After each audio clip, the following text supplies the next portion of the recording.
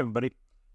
So D5 just released version 2.8, and with that, they released a new AI tool, an AI enhancer.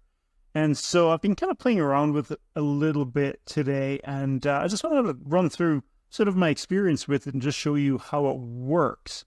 Now, as of right now, there hasn't been an official video, so I'm just going to kind of give you some pointers based on what I've experienced in the last few hours. So here we've got our scene set up. Please note I'm using the exterior overcast preset from D5 Studio to light this container style home.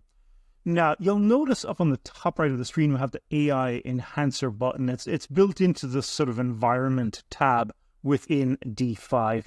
So the first thing you'll notice when you actually click on this, so this is like my previous test run.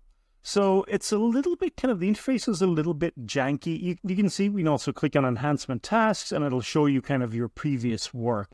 Now, in order to get this work, I'm going to X out of this and we actually will do a proper render. So I'm going to do just image render and I'm going to put this at 4K.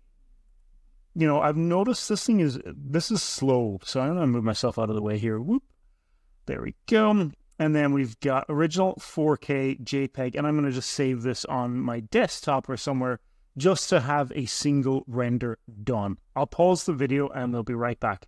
Just a reminder, we're doing this in 4K, not 6 or 8 or anything higher, just because I think the AI enhancer thing is quite slow. Okay, you'll notice that 4K image took me about a minute to render, and as soon as it says render complete, you have an option for the AI enhancer. Now, this took me a little bit of time to figure out. Like, I kept trying to figure out how you could just load up an image and then sort of like run the AI enhancer. But to the best of my knowledge, you can't. You do have to run or render an image first. All right.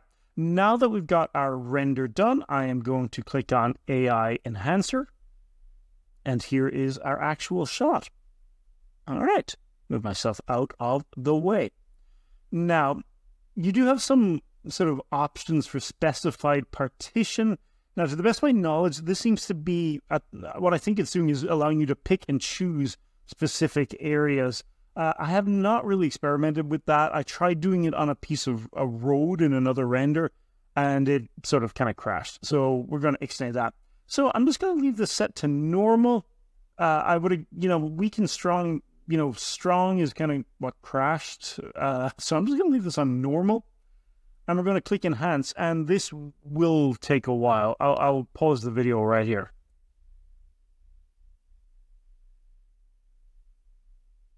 All right, everybody. So that took kind of roughly about like 6 or 7 minutes for me here. Now, I suspect that there is a bit of a time delay.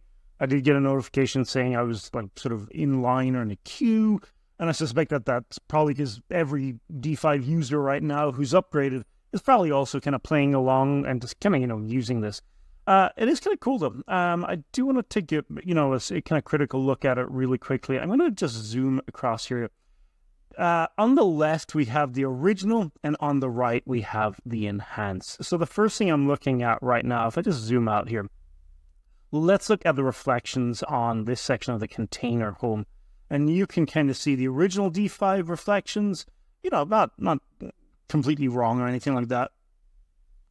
Wow, they are substantially sharper. That part is really, really quite impressive. Let's look at this rock as well down here. A static inanimate object, there should be no problem really with that.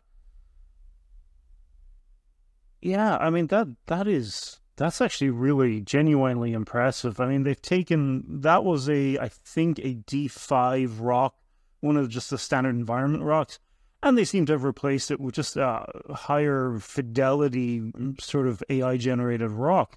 It's actually really quite good.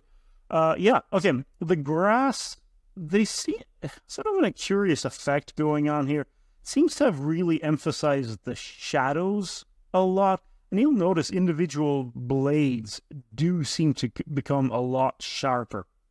Now remember, this is a 4K image, it's not 6 or 8, so there probably was, you can kind of see that, substantial blur within the image full stop.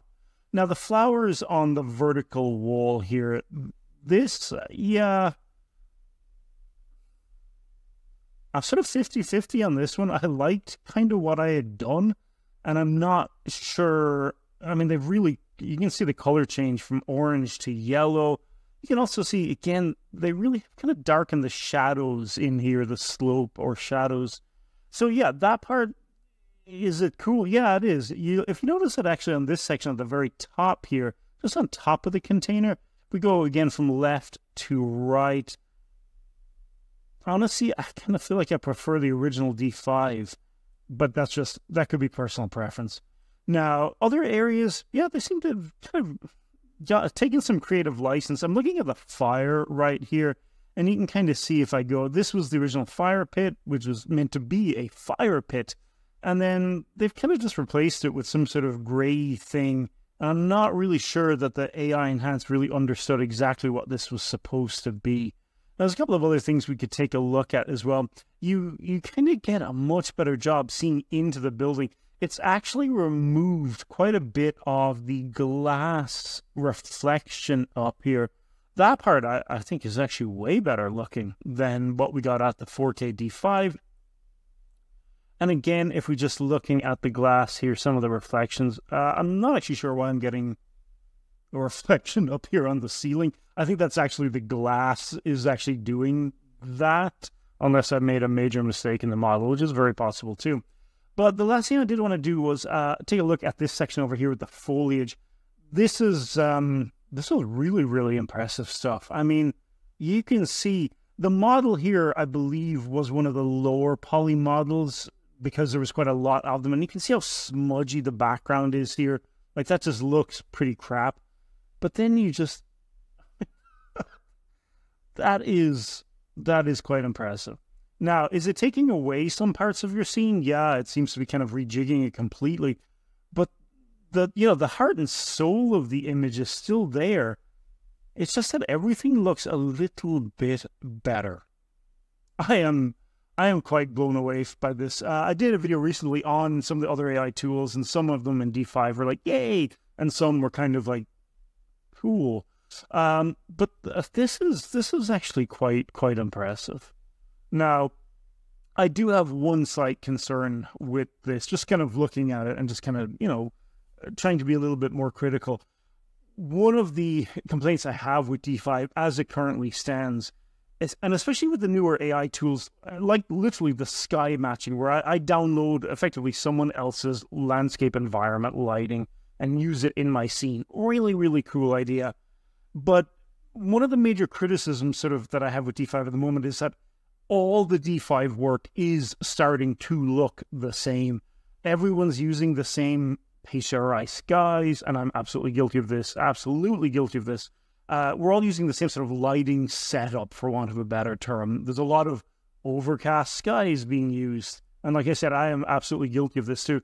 My concern with this, just looking at the sort of just, looking at what it's doing to the grass and what it's doing to the trees is, I suspect you're going to see even more of the same looking artwork, because a lot of us will end up doing the exact same thing, which is basically this. Do your render and then run it through the AI Enhanced tool, and it'll all look fantastic, and it will all look absolutely the same. Yeah, in saying this, just one last thing I want to comment on before I leave it off. I did watch a video recently by Nuno Silva, which is, if you were watching this channel, you obviously know what that is, which was on a comparable AI tool, but the AI Enhanced tool was something like $30 a month or something. It was quite expensive, on top of all of our other subscriptions, D5, SketchUp, Adobe, blah, blah, blah. And yeah, it was really, really cool. But now you're just getting this within D5 sort of ish for free, which is really, really cool. Okay, with that being said, I'm going to go ahead and leave it there for today. Thank you for watching my slightly rambling but somewhat excited thoughts on the D5 AI Enhancer. Yeah, it's really, really cool. Go check it out. And just remember, you do have to do a render first. You can't just load up your renders. All right, thanks so much for watching. I'll see you in the next video. Cheers.